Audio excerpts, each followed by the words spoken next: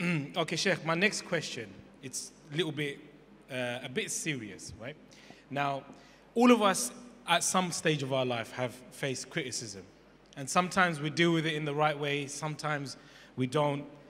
Someone like yourself, obviously we all love you for the sake of Allah, but also sometimes you might get criticized as well for certain things. How do you deal with this? I think the criticism is 0.00001%, but it's loud. It's loud. And you know what? It's okay. It's healthy, it's good, it's fine. And the people who want to fall in its trap, it's okay. You don't have to please everyone all the time. And if you know something that you want to do and you have to pay the price for it, it's okay. You pay it. For as long as you're right, it's between you and Allah. A few people will dislike you, but they don't know you. And a few may love you beyond what is even okay sometimes. I've had some crazy people who like sort of irritate you with the amount of love that they want to display. But yes, I've arrived at a stage, in fact from earlier on, it's okay. They can criticize, they can say what they want, it's fine. It's not easy for everyone, but I think what hurts is when someone who knows you, when someone who's close to you does that, then it's a little bit painful. Because you know, this person means so much to me, look what they've done. It has happened a few times where you have a person you look up to as perhaps someone who taught you something. And they're the ones who criticize, and then you start thinking to yourself, oh no, man, you know, they could have asked me, they could have come to me, they could have dealt with it differently, but it happens. Otherwise, sometimes it's healthy.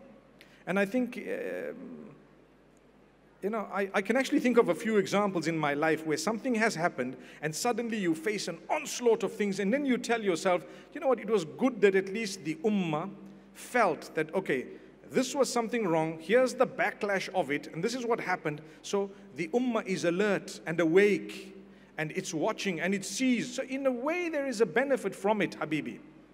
And guess what? If criticism comes and they are right, change yourself. I've done it. Change yourself, it's okay. If it came in the worst possible form, a guy swore you, big swear words, but the one sentence of correction was correct, take that and excuse the rest. You know, I want to just share something with the audience. I've mentioned it twice, but I want to say it for a third time because this is a question. A few days ago, last week was it, we were at some event, and after the event, a youngster came to me outside and says, can I have 30 seconds of your time? And I was on my way out and I was about to leave, but it's okay, because you know, 30 seconds you're going to give, and you're going to give a lot of people, it becomes a lot. But I saw he's on his own, he looks like a good lad, and inshallah, let me, I said, no problem. He says, can you step aside with me? No problem, step aside with him. And then he said, you know, Sheikh, I have really said a lot of bad things about, and I stopped him there. What does he want to say to me? He's built the courage to tell me that I've backbitten about you, or I've said bad things about you, and I want you to forgive me. That's what he wants to say. Before he finished his sentence, I said, listen, just stop exactly there. I want to tell you two things. Number one, I have forgiven you for what you did before you did it. It's okay. I'm a man who doesn't hold it. And seriously, I don't. I've forgiven you for whatever was said, and even before you did it.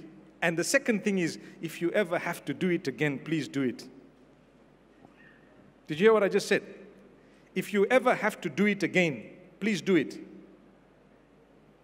Subhanallah. He must have looked at me and said, this guy is being sarcastic. I said, no, and I'm being serious.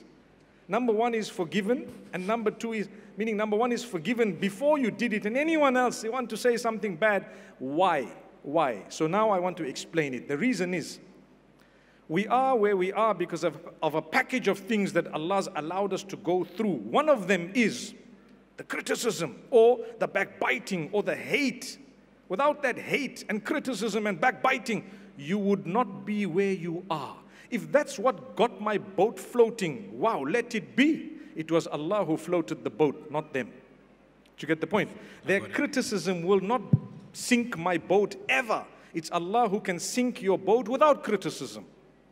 So, never mind. I mean, if someone said that to make this cake, I had to put 2 pinches of salt, and the other guy says, well, salt is a little bit, it's not, don't put it in the next time you make it, but I want the same cake. You got to add the salt into it.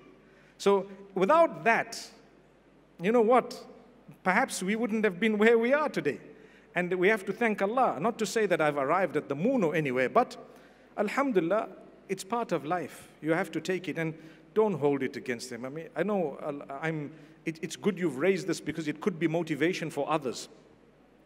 Don't worry about criticism of the criticizer. It's okay. It's mostly about them, not about you. It's mostly about them. It's their insecurities, their misunderstandings, their issues, their problems, their lack of foresight sometimes. Maybe they don't think like you, whatever it might be. It's okay, fine. So that was a very interesting story, yeah.